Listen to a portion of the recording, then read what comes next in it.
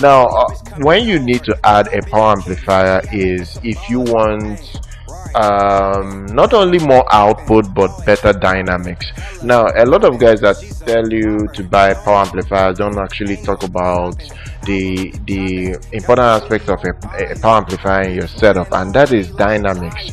Now, there is something that an AV receiver or a home theater in a box or a soundbar can't give you that a power amplifier can give you, and that is power pressure. That's basically more power output that immerses you in that surround field. Now, when you go to a commercial theater, maybe you are hearing a particular scene in the movie comes from the center channel. It echoes so loud that you feel that that person is right next to you. Now, it's only a power amplifier that can give you that sort of illusion.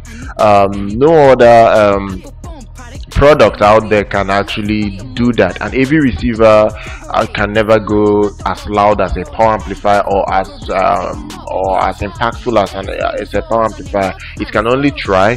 Most of the AV receivers we have in the world are rated in a way that it kind of like it doesn't give you exactly what is rated, but like they say it gives you that. And you find yourself turning up the volume a lot, but you don't get that power dynamics that you're looking for. Now, there is another reason why you need a power amplifier.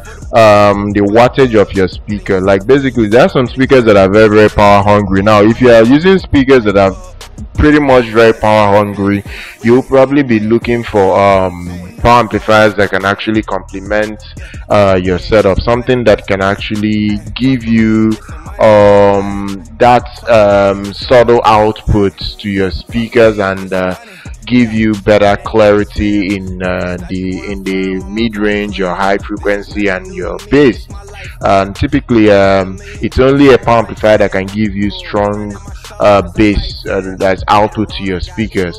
And with a power amplifier you can actually run better crossover settings to your speakers, because there are some things you might probably want to set up in your crossovers. If you're using your regular AV receiver, you probably won't be able to get that power effect from a regular AV receiver. But with a power amplifier, once you calibrate your setup, you'll be able to get that impactful settings that you put on your AV receiver.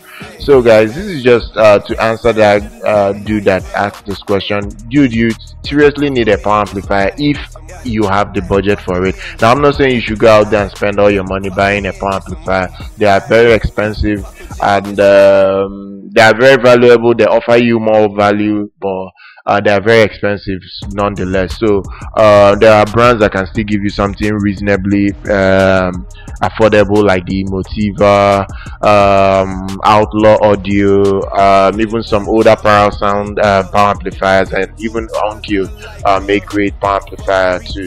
And you could just get that and start out. But if you can afford it, still use your AV receiver and scale from there. And if this helped you out a lot, you like this content, be sure to subscribe to the channel. Keep listening and